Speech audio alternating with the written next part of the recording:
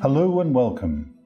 I'm delighted to be introducing the work from the Academic Health Science Network and the Public Health Genome Foundation on these exciting developments in genomics and personalised medicine. If we get our approach right, the NHS will become the first health system in the world to truly embrace personalised medicine.